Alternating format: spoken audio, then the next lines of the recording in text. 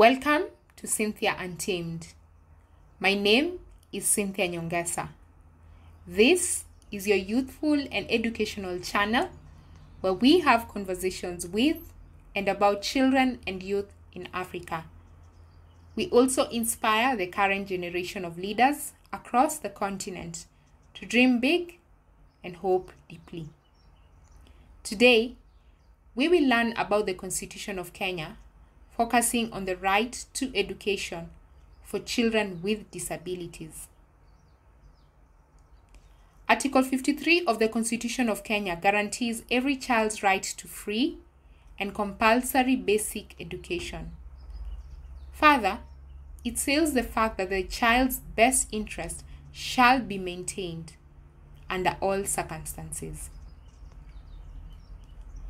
Kenya's Basic Education Act of 2013 was passed to implement this requirement and protect all children with or without disabilities.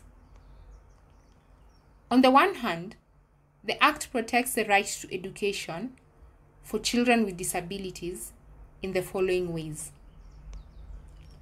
Section 28 provides for the right of all children to free and compulsory education. Section 34 ensures that no child will be denied admission to a school on any grounds, including disability. Section 44 also establishes public special schools which are to be maintained by the government to ensure all children who need them can go to school. On the other hand, the Act discriminates children with disabilities by establishing public special schools under Part 6, Section 44 of the Act. However, this is indirect discrimination because public schools are prohibited from denying them admission based on their disability. The Act fails in upholding Article 24 of the Convention on the Rights of Persons with Disabilities, which provides for education for persons with disabilities in two ways.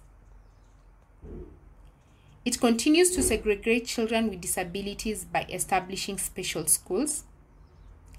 It fails to mention the right to inclusive education and reasonable accommodation, which has been determined to be the best way to achieve quality education for children with disabilities. Article 2 of the Convention on the Rights of Persons with Disabilities defines reasonable accommodation as the necessary and appropriate modification on a case-by-case basis to ensure an individual with a disability enjoys the same rights as others.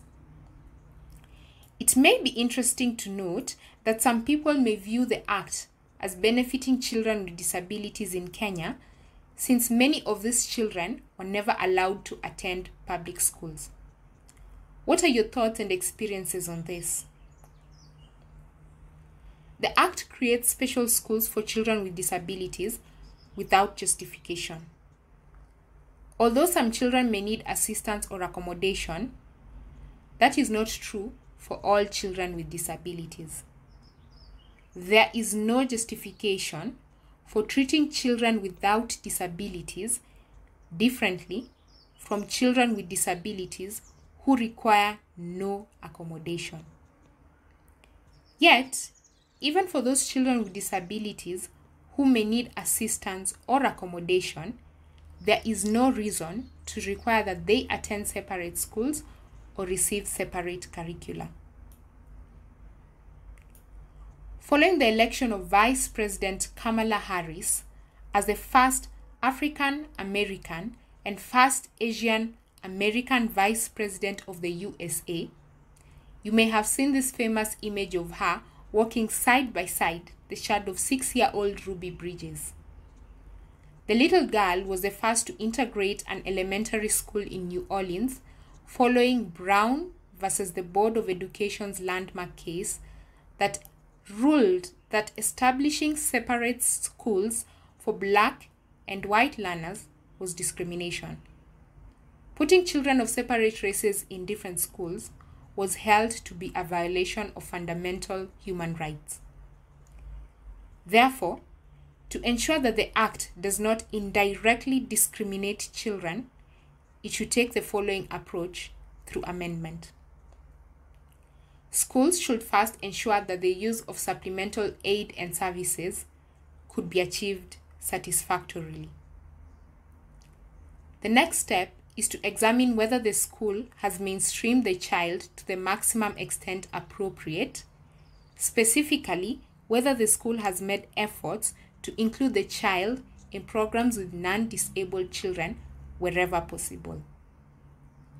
They must look at unique benefits the child will receive in regular classrooms, such as the development of social skills resulting from interaction with non-disabled peers. If the inclusion leads to disruption in the classroom, then separation may be justified. Further, if the inclusion will demand the teacher's attention to other children's disadvantage, separation may also be justified. Doing this should be done progressively, meaning it may not be done at once, but it will require continuous effort and time to ensure no discrimination against any child in Kenya. Therefore, Kenya will be on the way to achieving Sustainable Development Goal 4 to ensure inclusive and equitable quality education and promote lifelong learning opportunities for all.